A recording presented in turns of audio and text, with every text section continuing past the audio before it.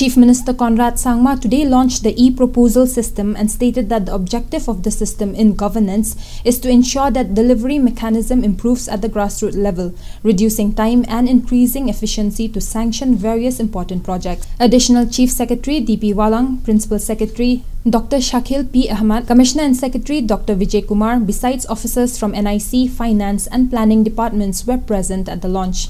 During the launch, the Chief Minister stated, and I quote, "The challenge now will be to get everyone on board and provide training at all the levels, which will happen in the next 2 to 3 months." Unquote. He also stated that launching the e-proposal system in the 50th year of statehood sends a strong message of reform.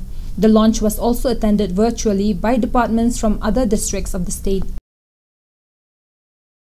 Former MLA from Raksam Grey constituency Limison D. Sangma today joined the National People's Party in the presence of NPP National President Conrad Sangma, Cabinet Ministers Nyom Halangdhar, MLA Esmatur Momin and other party leaders at the NPP office in Lashmer.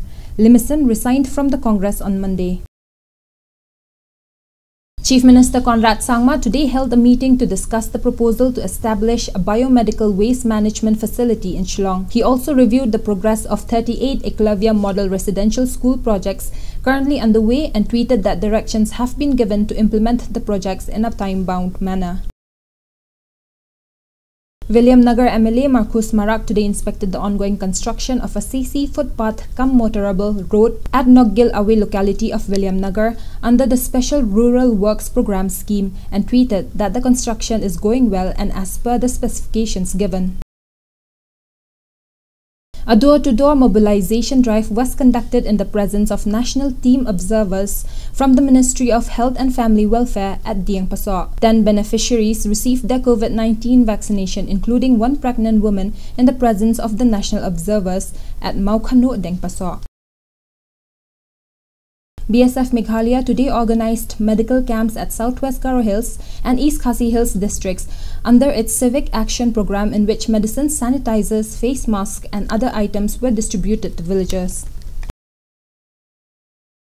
In the last 24 hours, Meghalaya recorded 158 new cases and 285 recoveries, taking the total active cases to 1,208. 4 deaths have been recorded and the death toll stands at 1,552.